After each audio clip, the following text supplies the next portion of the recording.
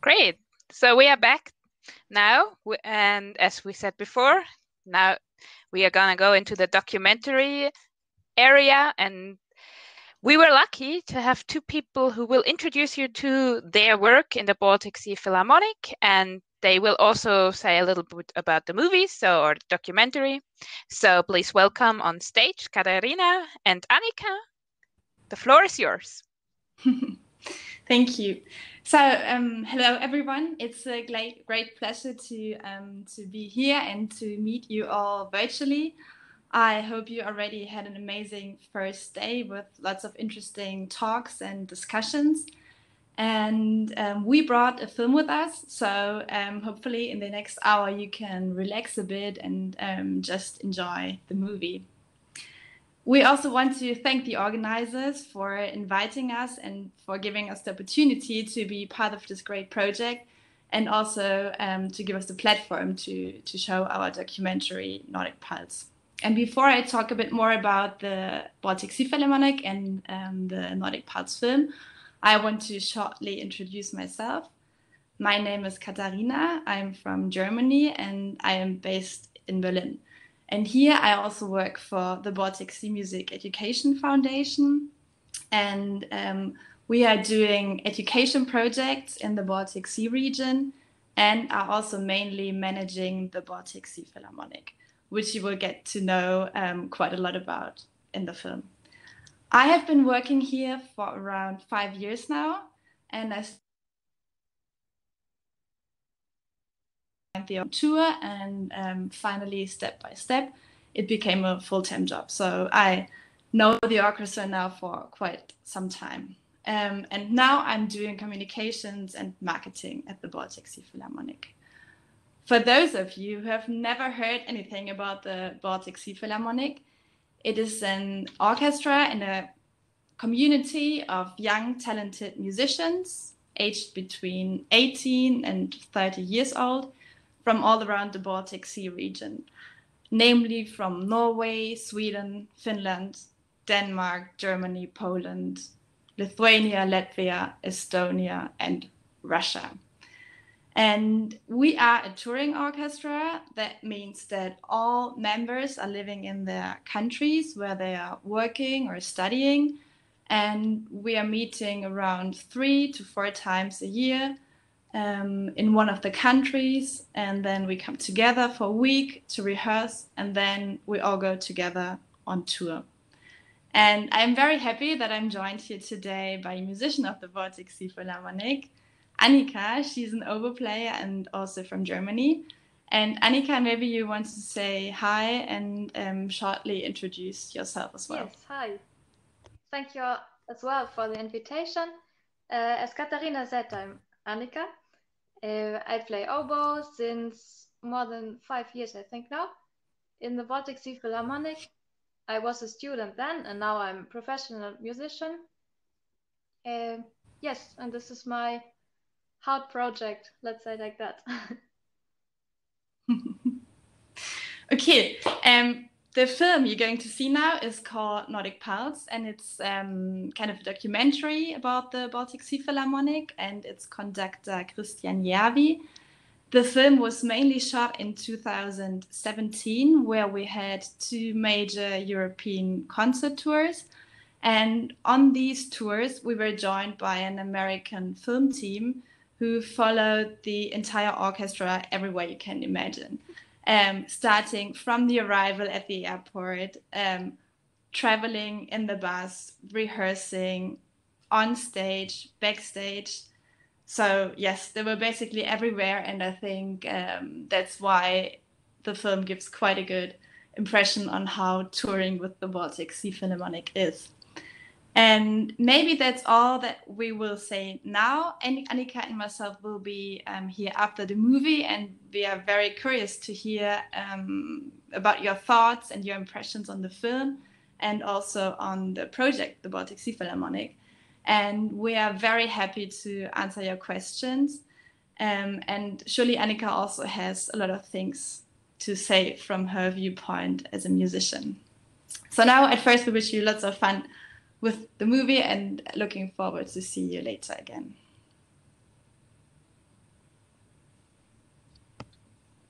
Yeah, great. So now we will see the movie. Sorry, I'm back again, and then you can ask all the questions. So prepare and ask them in the chat. You know how it works for now. So, wait.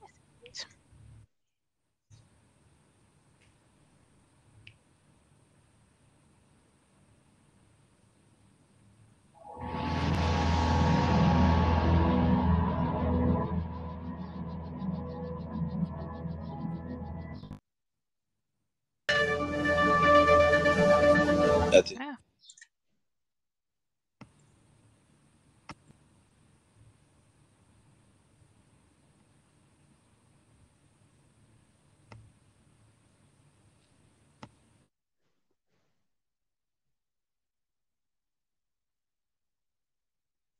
Sorry, that was me. I'll go back to it.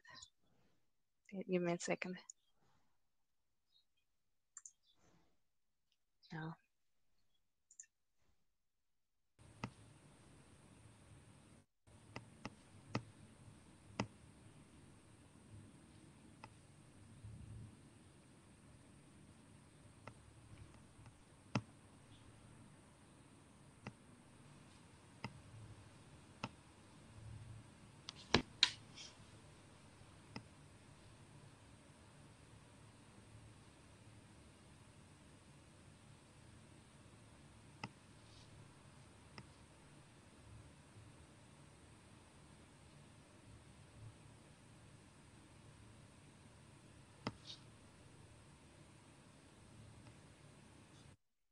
Apparently, I'm sorry. I'll fix that in a.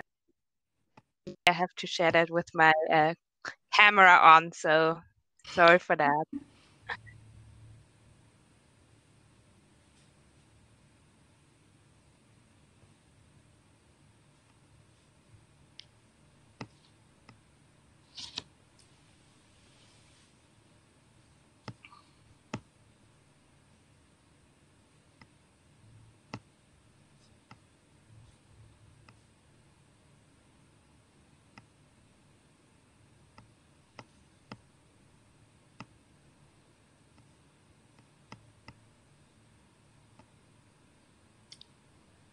Here we are. Hope it will work now.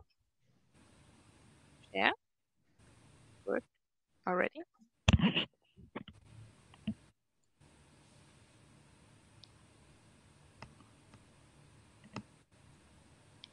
No.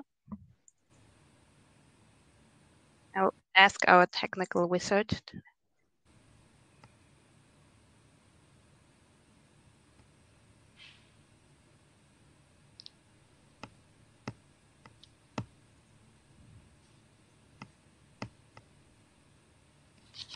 Why?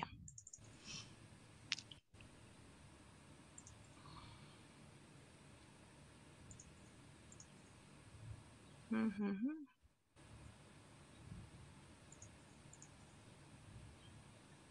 I'm really sorry. No, it's not.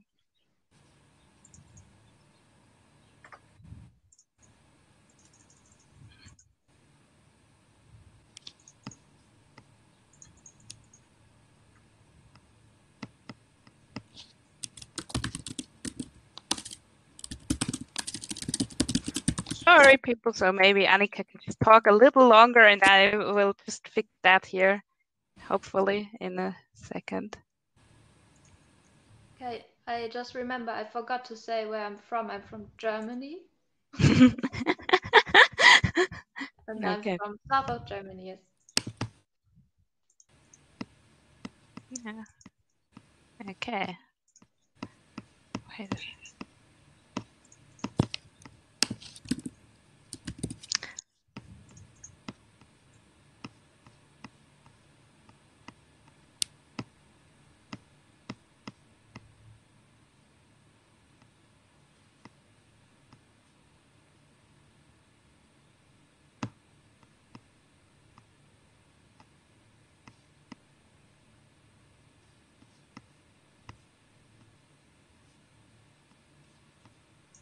to actually let that play from another computer. We tested it before, but this is always how life is, and so we will try to have it to get that from another computer, get that fixed. Maybe in the meantime I'll manage to get it from my screen so that we can use it.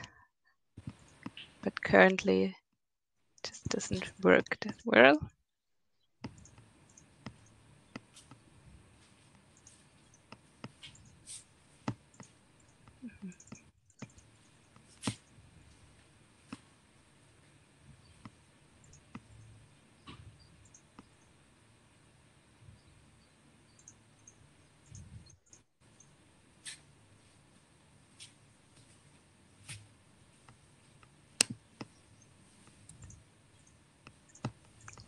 That's when techniques, you can, yeah. We'll just wait and see, and we will manage that in a really short time, I'm sure. Sorry.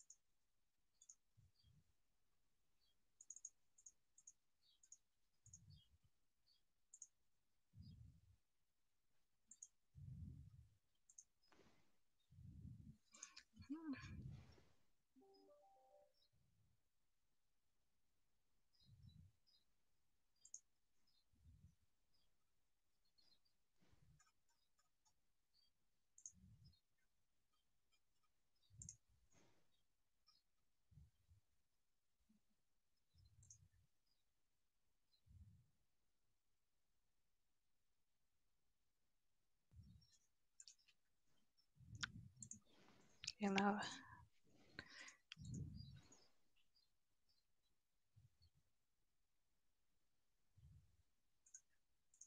Yeah.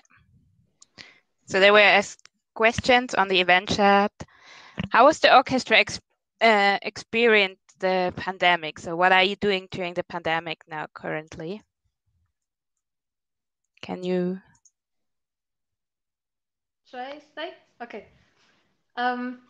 Yeah, of course we would have had some tours now in June and also before, but they are cancelled, of course, because we are from different countries and we cannot travel. We cannot have concerts and meet many people in one place for sure, and we can't all have this distance we should have. So we made a video. So all of us we recorded and made audio and film recordings and sent that together and made the Shostakovich recording. There's also on YouTube. Maybe Katharina, you can share the link. I think we can now see the video finally, and then afterwards you can share the link. So it's really nice and interesting documentary. I think a lot of people enjoyed it, to see it, and there are also some questions in the chat if you want to answer them, and yeah, you can see them in the events chat. And everybody else feel encouraged to ask questions about the orchestra and their mission and everything they are doing. And I'll leave you alone with Annika and Katharina now. Have fun. So yes, welcome back. Maybe before we go and answer the questions, just another note on the film. So basically in 60 minutes you saw the story of the Baltic Sea Philharmonic and Christian Järvi.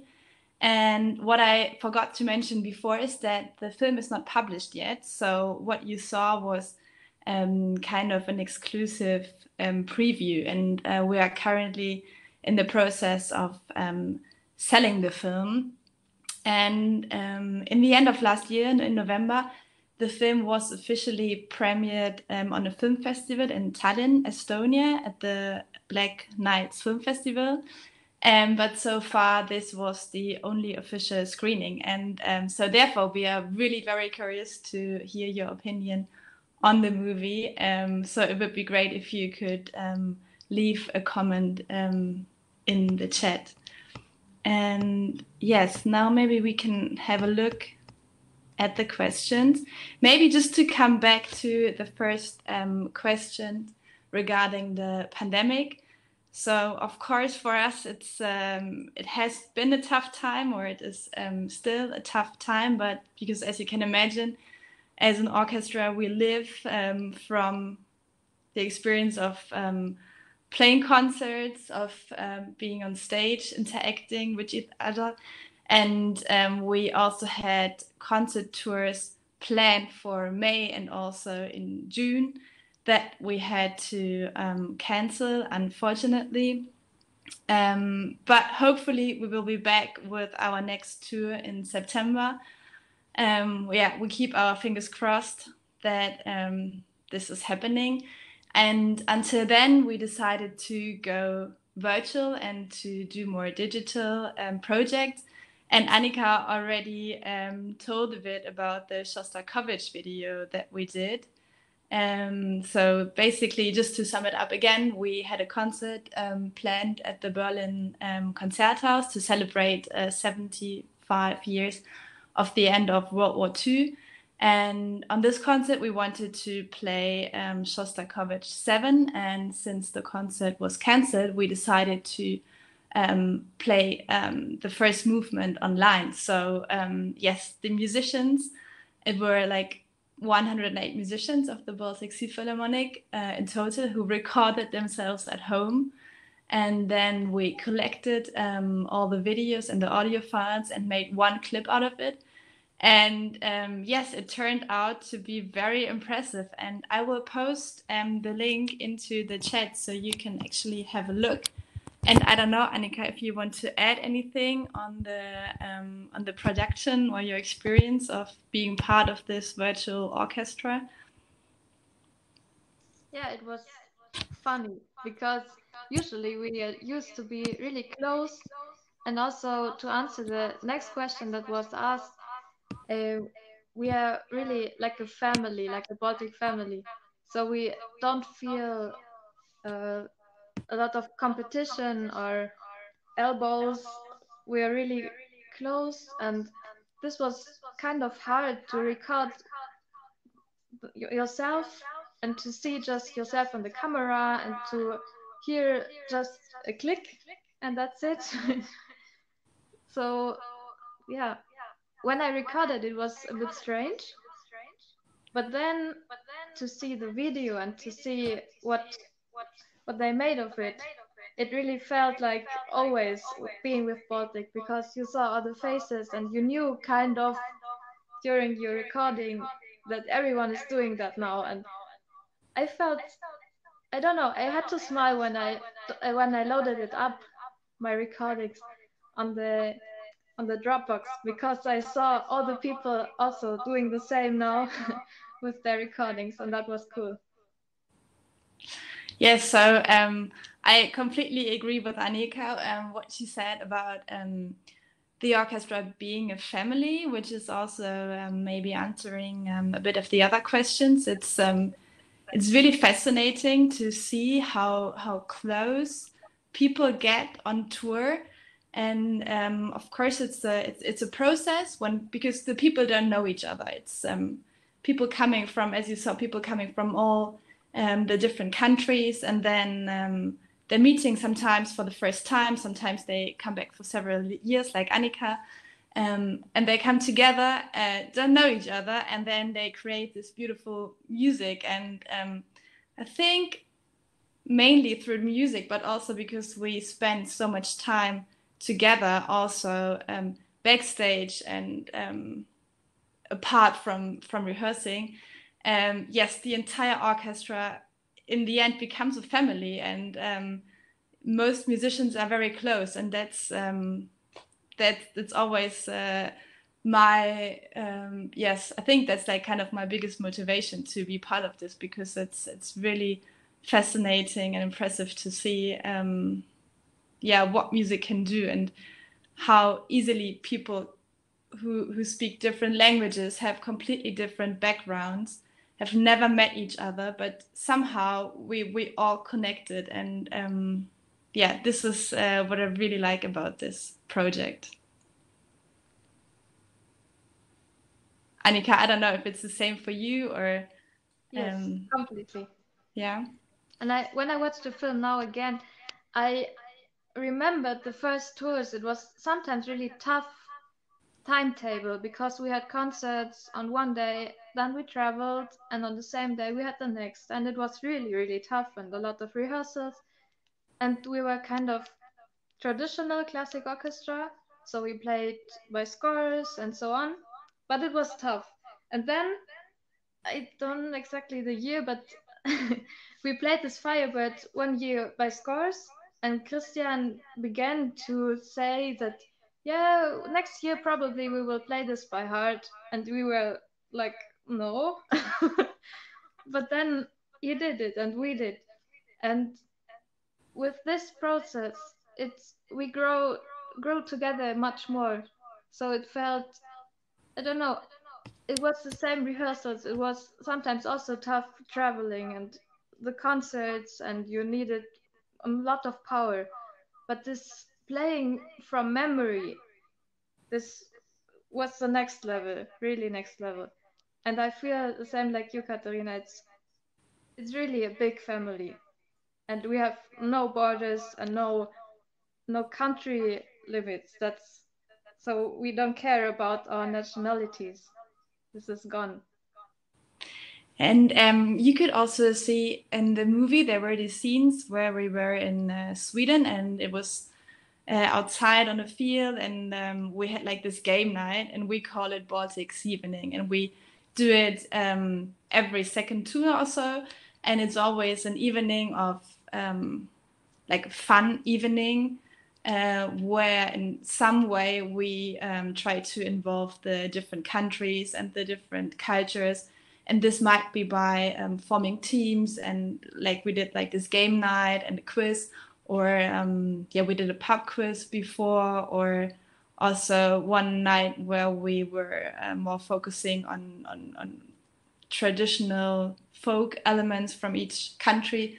So in this way, we also try to point out the differences of the countries, but also, of course, the similarities and all the things we have in common. And it's also, it also happens every time that people find so many similarities and things in common. And so that I think like the cultural differences, they don't play such a big role. It's more that, like we all think, okay, we have the Baltic Sea, which is connecting us. We have the music that is connecting us, and actually it's, we're not so different. And regarding the questions that there's a lot of competition, friendship, or romance, I think that maybe Annika can answer the question more about the competition. I, from my part, wouldn't say that there's a competition, and but more rather friendship, and also, as you can guess, also romance, of course. Yes, and about the friendship, as I said, so maybe the first years when I participated in 2015, I felt kind of a competition because I was a young student and I was a bit scared to make mistakes, and yeah, I felt like I was studying. Your teachers tell you you should not make mistakes, you have to play perfect, and all that stuff. Christian teaches us completely different because he says just make music, be yourself, and just play. And this is what I really learned from this orchestra and especially from him. And this is also what builds much deeper friendships than you could have at your university or other orchestras. And I think that's also the main reason for musicians, or that's at least what I hear quite often, that they are coming back to to be with the Baltic Sea Philharmonic because they made friends there, or they heard that the atmosphere is very special, and you get like a completely new experience. Yeah, Annika, there was one question. Do you feel differently identity-wise than before joining the Baltic Sea Philharmonic? Do you think you are more regional, more international? I think I feel much more different. So I had a lot of respect before those nationalities, the language. I knew my English vocabulary is not the best. So yeah, I don't know. I felt really young and unexperienced, but now I got to know a lot of different people from many countries. I love those countries. I love the Baltic states. So yeah, and also Scandinavia or Russia. It was really cool experiences to be there. But the people from those countries are also, they're really friends to me. I don't speak of them or think of them like this is a Russian guy, this is a Norwegian guy. So we don't have those nationalities in the mind anymore. Yeah. And there's also another question about how you can be part of the orchestra. There was one violinist I saw. We have auditions, and they were also planned for this year. I don't know exactly the plans now because of Corona, but yeah, usually we have auditions where you can come and play. We have maybe I can just add this. We like for the June tour, which was supposed to happen or to start next week, we were planning to hold auditions in Berlin and in St. Petersburg. But since the tour is postponed now to next year, we hope to do the auditions also next year. But of course, we have to see how this entire situation is going. Maybe we can just say a couple of words to the auditions, because we don't call them auditions, we call it talent tour, because we think it's audition is a very hard word, and it implies already that you need to play in front of people, and they will judge your playing and maybe use very hard words. So our talent tour is organized a bit differently. People who want to apply for the Baltic Sea Philharmonic will play in front of our principals, that are musicians who are part of the Baltic Sea Philharmonic for quite some time, like Annika is, for example. So when you apply, you play in front of these 5-6 musicians, and you will work a bit with them, and it's a very, very nice casual atmosphere. And then in the next step, you will join the entire orchestra and Christian playing at the rehearsal, so you can also feel the energy that is inside the orchestra. And I think that's a very nice way of also for the applicants to experience the Baltic Sea Philharmonic style. Okay, did we answer all the questions already? And of course, we're always looking for new members for the Baltic Sea Philharmonic. Okay, another question popped up. Are you all professional musicians? Yes. So some of us are also students, and if you come to auditions, but I think all have been students or are professionals. Kind of, yes. But we also have players that are not professional musicians anymore. They study something else, but they come back to their family, Baltic Sea Philharmonic. Yeah, so basically, like as I said before, our age range is between 17, 18 and up to maybe 34. So a lot of musicians stay with us for quite some time, and they start when they're studying. They have more time then, they are more free. And but some of them also stay with us when they're working and have a proper job. So yes, it always depends on each musician.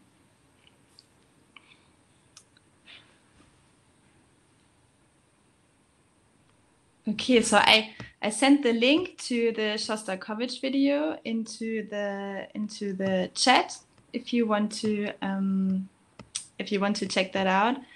And of course, we are also very active on social media. So we're happy if you follow us there and give us a like. And there you will also find all the latest information on our upcoming concert tours, videos, behind the scene stories. Yeah.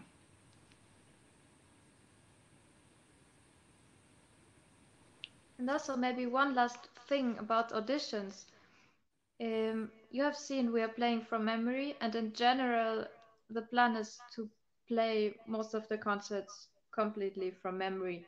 So this was also important with the last auditions, that people that came and played, they played maybe few minutes what they prepared, but then we played with them and we tried to find out how they fit in this system that you play by memory, and you're free to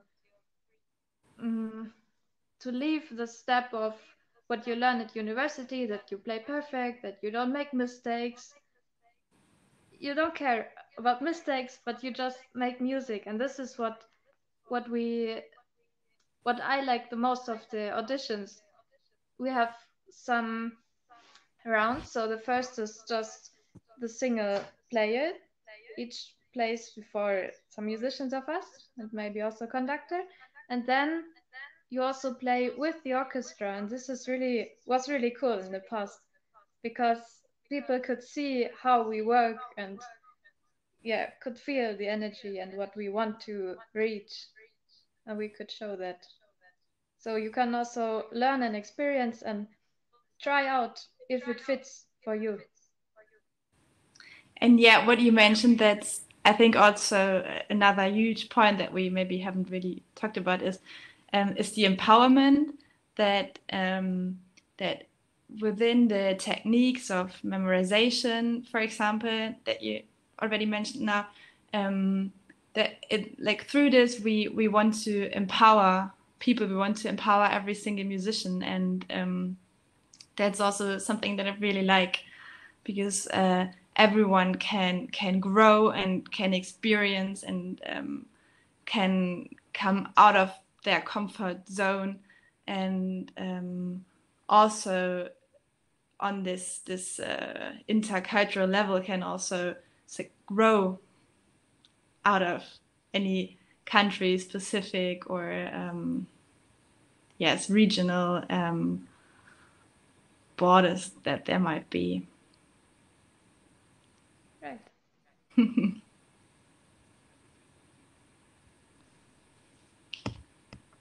Okay.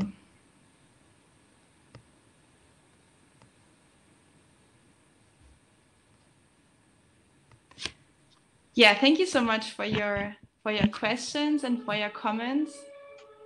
And yes, we hope you liked the movie.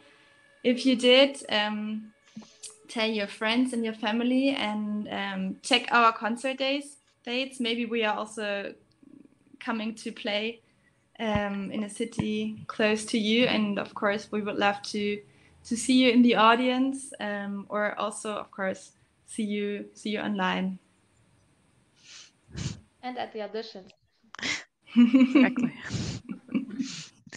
Yeah, great. Thank you, Annika and Katharina, for joining us tonight. I think it was really inspiring to many of us. You can also see that in the polls.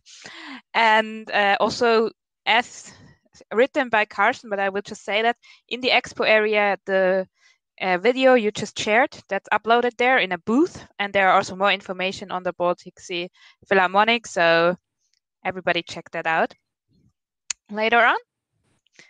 Yeah.